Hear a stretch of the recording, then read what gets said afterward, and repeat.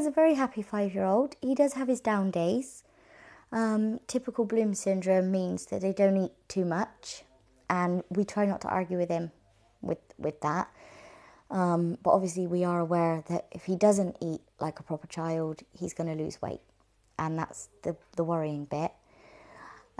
He's a lot more bendy, flexible, and things like that. So he is like a little monkey when he gets hold of things.